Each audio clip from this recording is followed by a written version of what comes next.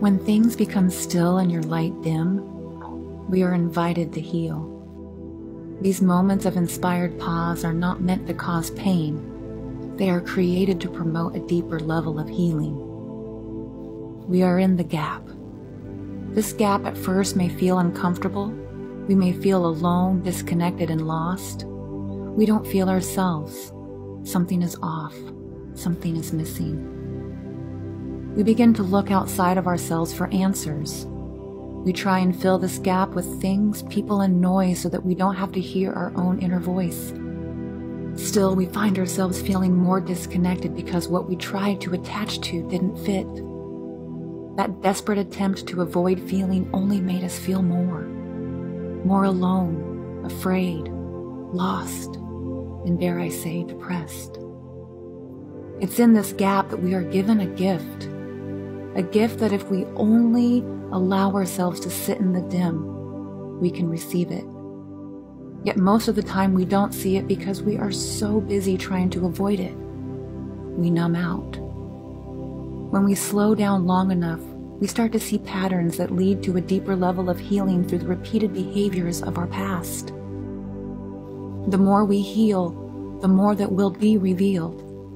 The gap is your invitation. Your willingness to surrender to it is your gift. These forced yet loving pauses from the universe are the highest honor.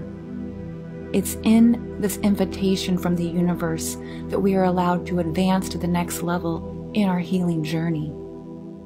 Once you fully surrender to it, you'll hear what you need to hear. You'll see what you need to see. And you will understand the purpose of this beautiful, inspired pause. Letting go is part of the process in the gap. When we quiet our mind, we are able to see what areas in our life we have been holding on to pain, forcing self-will, and blocking our growth. We are given an opportunity to release ourselves from the parts of us that no longer serve our higher good in order to free ourselves to grow forward. With every exhale, we become lighter.